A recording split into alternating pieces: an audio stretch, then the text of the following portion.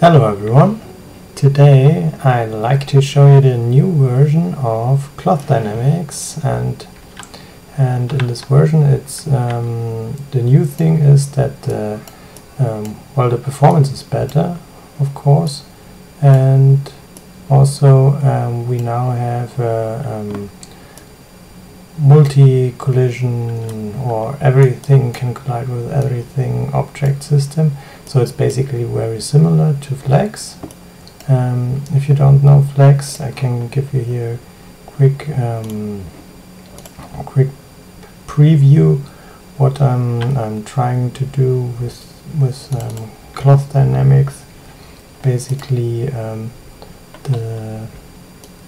the same is already possible with Cloth Dynamics. For example, here, layered cloth. We also have the same system with these collision points, as you can say. And later in the new version there will be also tiering, for example. This is also now very simple to implement, and also other objects are rigid objects, and other objects can be easily implemented on this word transform system. And also it's also possible to add fluids later. This is also not so complicated anymore. So all these features that are in Flex will also come to the system later. But now I'm focusing still on the cloth part, and here you can see that we have also the character animation, and this works a bit more stable or better than in the old version. We also have self-collisioning, and performance is very good for the whole simulation, running very fast. And this is also I also tried to implement new or the old features into the new system. So for example, the blend shapes are also here implemented, and we also have the surface push system here. So just here's the surface push and the skin blending, but we can also turn them off. So this would be without the skinning features. As you can see now, when jumps the frame, then it's falling off. But we can just get them back with the blending or the push. And so we still need these features when we jump a frame or when teleport, but at the moment it's faster and more stable than before, what I think is very good. And as you can see, you can still use this cloth and interact with all these other objects now. And yeah. Let's just start from the scratch with a new scene here. Have a quick tutorial scene here. So we just I can just go through this and create the necessary objects that we need to run the simulation. So we need the main solver system. So in this case, Cloth Dynamic 2 has a solver, global solver. And here are all the collision objects, and these are the global parameters. So very, I think very simple and handy. And I think, yeah. What's also good is that it's automatically adding colliders. But of course, if you don't want it, you can use the manual setup, and then it won't add any colliders. And we can also here use this mouse grabbing, of course, and it's already working. And we also want the cloth to work. So we're now adding the cloth object to the dress, and because this is a skinned mesh render, we also need the GPU skinning, and the body also needs the GPU skinning. There's an option to transfer the data, but sometimes it doesn't always work. We can try that later, but sometimes there's still some issues with the transformation matrix, and I will just leave it like this now because the performance is fine. Okay, yeah, that's basically it. We can turn on the mouse grabber and let's see if it works already. Yeah, looks like it's working. You can just pause this. So we have now our cloth here already. Oops, now it's gone. Boop. And we have the collision points. We can debug them. Oh, and we also have collision points from the dress. We don't need them.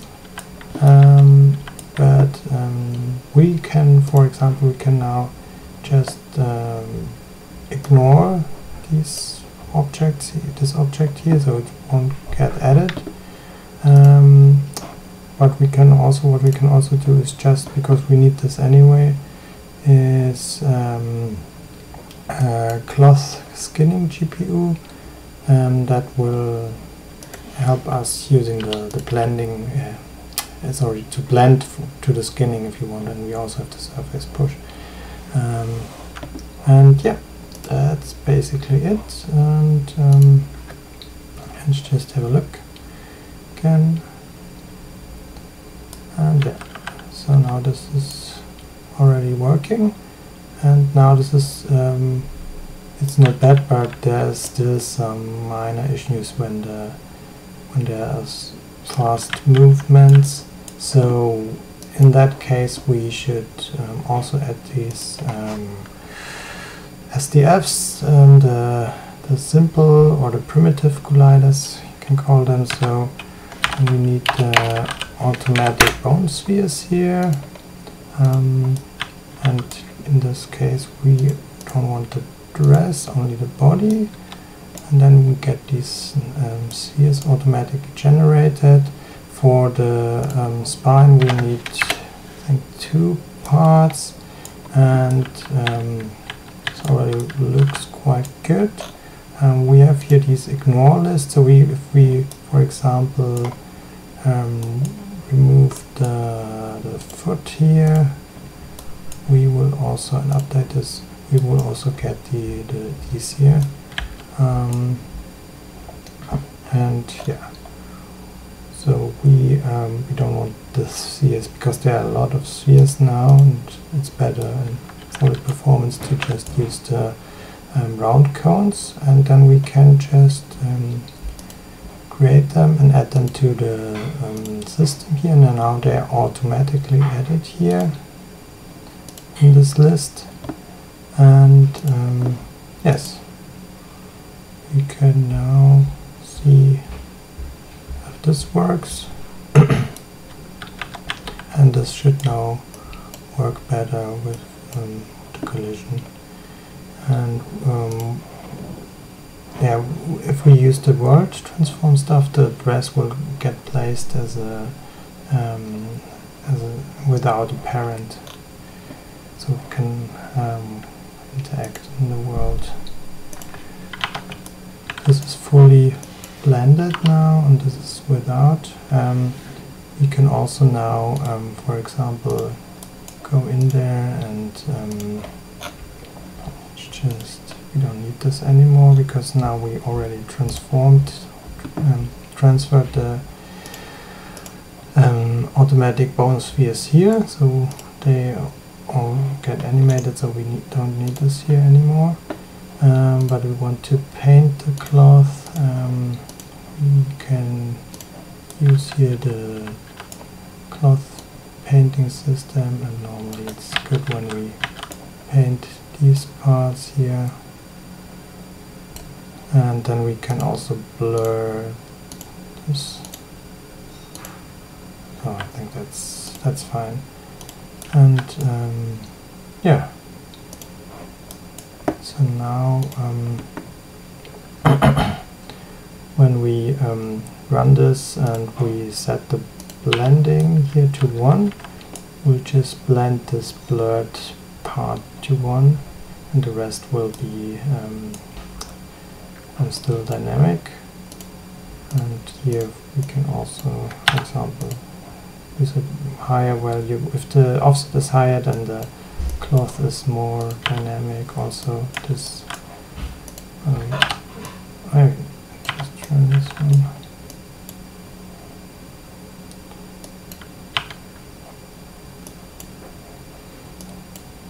Yeah. So that's for this part, and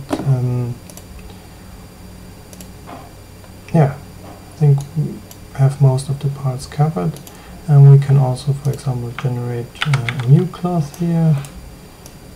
Move this up, maybe different color,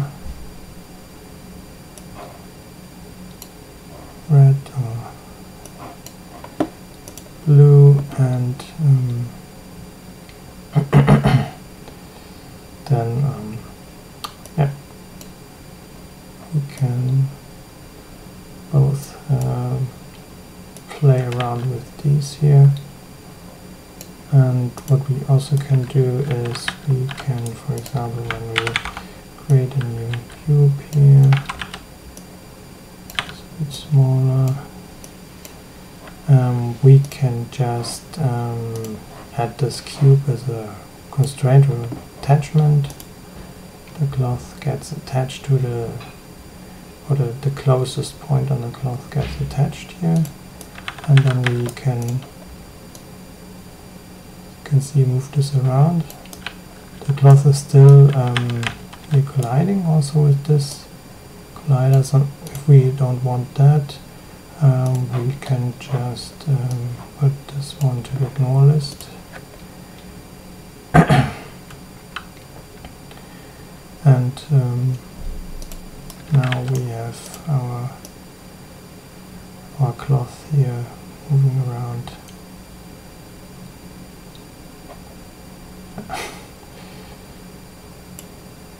That's basically it.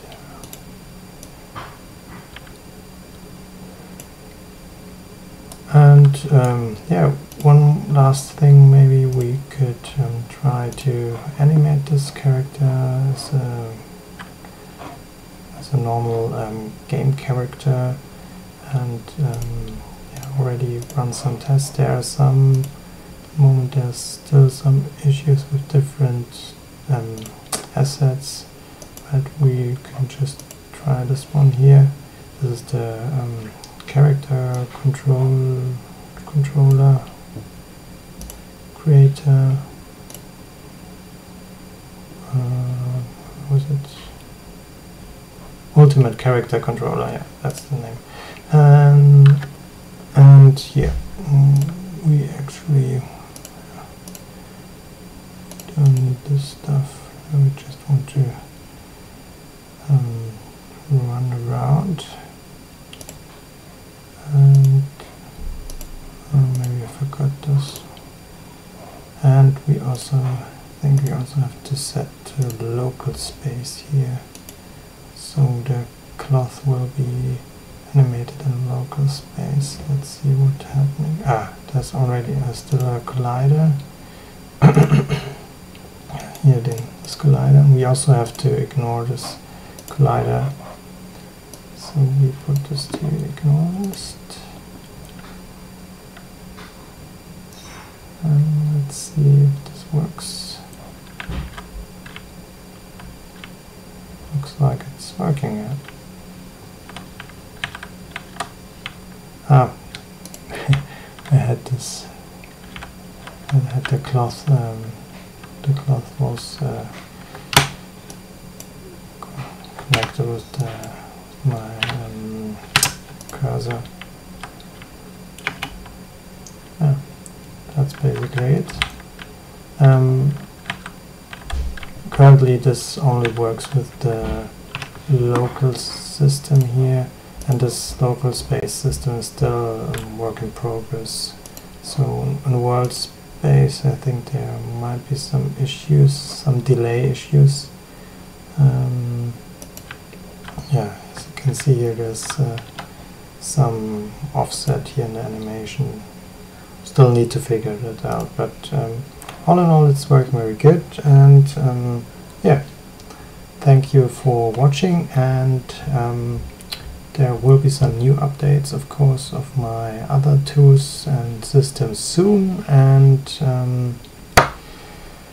yeah, stay tuned for more. Thanks for watching.